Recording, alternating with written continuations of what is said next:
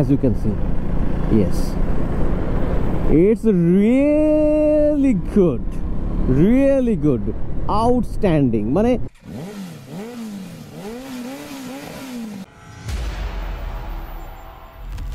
যদি আপনি একটা ভীষণ ভালো রাইডিং এক্সপিরিয়েন্স পেতে চান, তার সঙ্গে মোটামুটি বেশ ভালো একটা লুকস, তাহলে আপনাকে যে বাইকটা খোঁজ নিতে হবে সেটা হলো KTM এর ডিউক 250। নতুন এই ডিউক 250টা দেখতে 390-র মতো হলেও এর মধ্যে কিন্তু আলাদা একটা চার্ম আছে, যে চার্মটার জন্য কিন্তু এটা বাকি 250 থেকে সম্পূর্ণ আলাদা রকমভাবে গ্লো করে।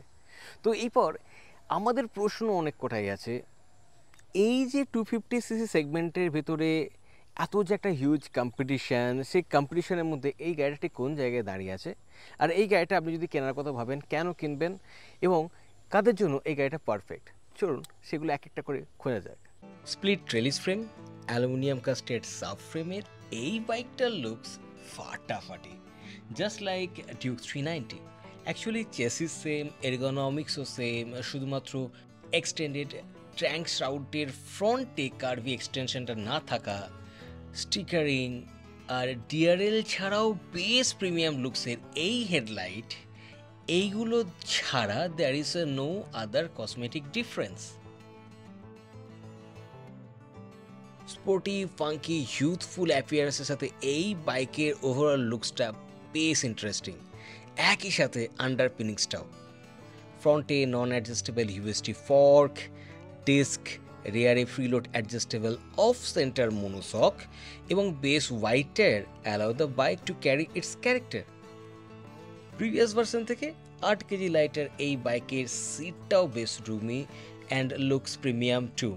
Same thing you can say when you see the bike from the rear.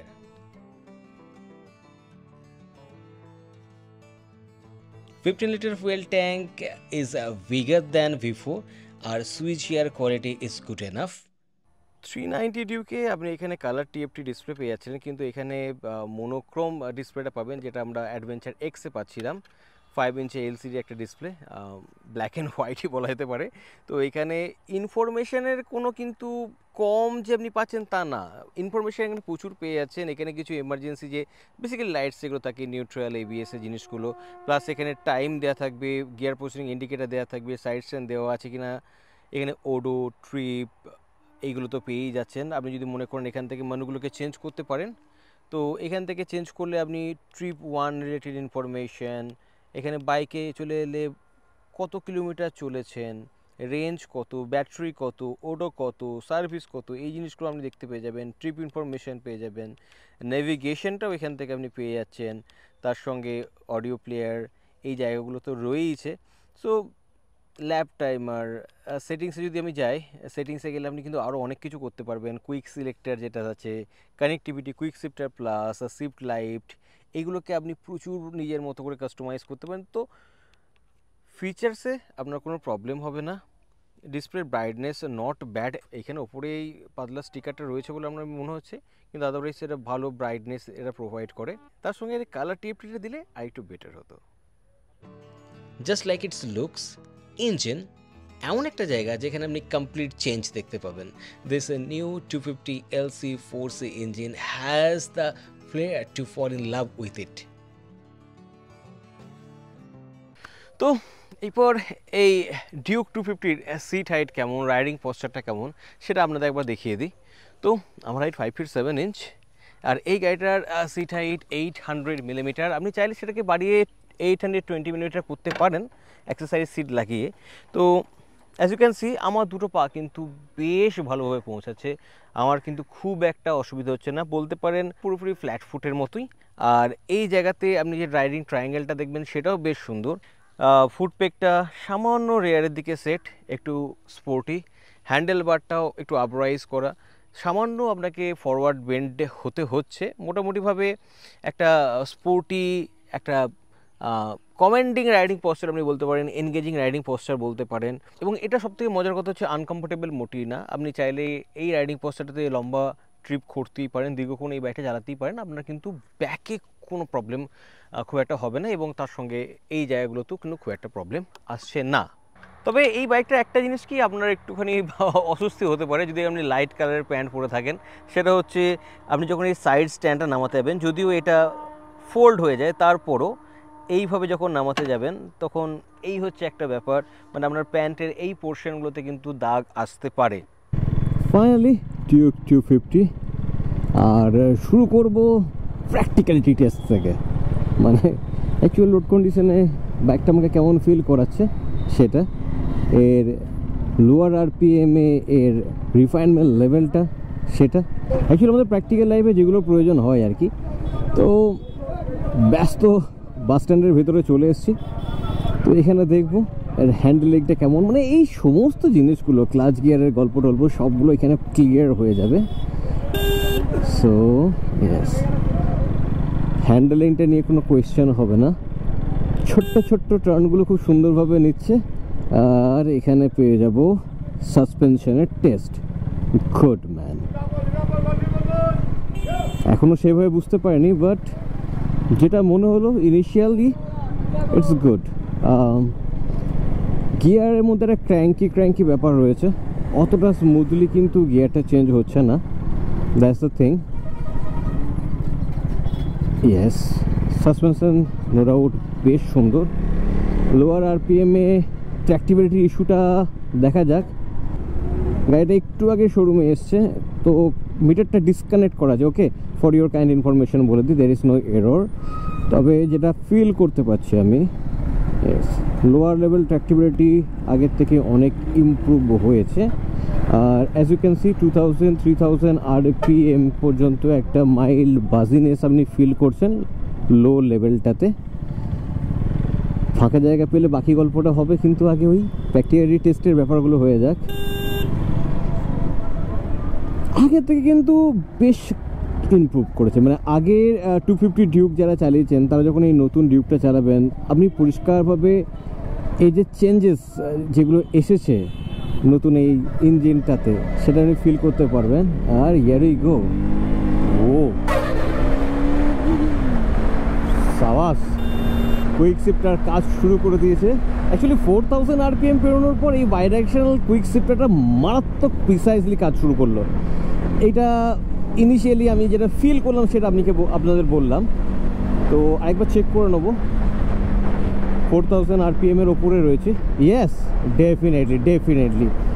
তো ফোর্থ গিয়ারে আছি, থার্ড গিয়ারে যাব, মাখন বাই ডাইরেকশনাল কুইক শিফটারটা জাস্ট মাখন, আপনি কিন্তু দারুণ মজা পাবেন। হ্যাঁ, ওই গিয়ারের মধ্যে একটু ক্র্যাঙ্কি ব্যাপারটা রয়েছে, কিন্তু ক্লাচ ভীষণ লাইট, আর ক্লাচ ধরার কি দরকার ভাই, আপশিফট ডাউনশিফট মাল্টিপল টাইম আপনি করুন, আপনার কোনো প্রবলেম হবে না, ভীষণ ভালো। আর এই নতুন ইঞ্জিনটা, ওহো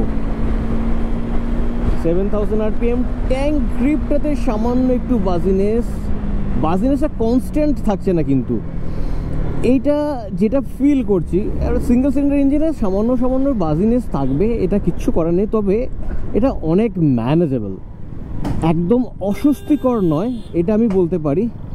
বাট বাজিনেসটা রয়েছে, এটাও অস্বীকার করা যাচ্ছে না। এখানে কতগুলো, yes definitely it's a little bit of a farm side suspension, কিন্তু হার্শ নয়, মানে এমনটা নয় যে আপনাকে ছিটকে ফেলে দেবে, টস অ্যারাউন্ড করে দেবে, তা না, কিন্তু এটা বেশ সুন্দর। মানে ওভারঅল একটা স্টিফনেস থাকার জন্য, যেমন আপনি এই ধরনের হ্যান্ডেলিংগুলোতেও কর্নার যখন অ্যাটাক করবেন তখন সেখানে যেমন ফেসিলিটি একটা পাবেন, ঠিক তেমনিভাবেই আপনি যখন একটুখানি এবড়ো খেবড়ো রাস্তাগুলোর উপর দিয়ে যাবেন সেখানেও কিন্তু আপনার খুব একটা প্রবলেম হবে না। সামনে একটা কর্নার রয়েছে, যদি ট্রাফিক না থেকে আমি আপনাদের শো করব, বেশ সুন্দর কর্নারটা, as you can see. Yes, it's really good, outstanding. মানে 390 ডিউকের যে এসেন্সটা আপনি খুঁজছেন, সেই এসেন্সটা আপনি এখানে পাবেন। তবে একটা জিনিস এখানে মিস যাবে, সেটা হচ্ছে টপ এন্ডের পারফরমেন্সটা। তবুও এই গাড়িটা থেকে আপনি আরামসে 130 ক্রস করে যাবেন, কোনো প্রবলেম আপনার হবে না। আবার এখানে পড়ে গেছে গেট, তো এখানে করবো চট করে ব্রেক টেস্ট, রেয়ার ব্রেকের পালা। ওকে, ওকে, rare break I am not that much satisfied. ওকে, একটু ডাল ফিল হলো আমার। তো এখান থেকে করে নেবো বাইকটাকে টার্ন, দেন মিটারটা থাকলে খুব ভালো হতো। তো যাই হোক, কি আর করা যাবে। তো again here we go. O, I can feel the surge. Front brake bala. The front brake is better. Rear brake থেকে তো front brake টা বেশ ভালো। একটু স্পিডটাকে বাড়াবো, দুটো ব্রেক একসাথে অ্যাপ্লাই করব। ইয়েস, ডেফিনেটলি রিয়ার ব্রেকের বাইটটা একটুখানি আপনার কম, কিন্তু দুটো ব্রেককে নিয়ে যখন আপনি একসঙ্গে ইউজ করবেন, it will give you sufficient stopping power. So এই একটা বেশ ব্যাপার, মানে হ্যান্ডেলিংটা তুখোর, টপ স্পিডের স্টেবিলিটিও পেয়ে যাচ্ছেন, কর্নার অ্যাটাক করবেন, ছোটো ছোটো টার্ন নেবেন, it is good enough, it is really good enough. ভাই আমার কর্নারটাকে মেরে দিলি তোরা।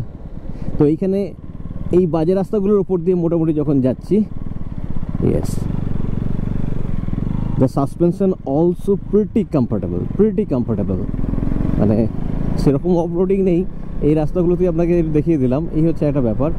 তো আমি কিন্তু সিরিয়াসলি বেশ স্যাটিসফাইড, সিটটাও বেশ কমফোর্টেবল। আমি মোটামুটিভাবে মনে হচ্ছে গাড়িটার মধ্যে ঢুকে বসে আছি। রেয়ার সিটটা, ফ্রন্ট সিটটা আমাকে মনে হচ্ছে দুদিক থেকে এইভাবে ধরে রেখে দিয়েছে।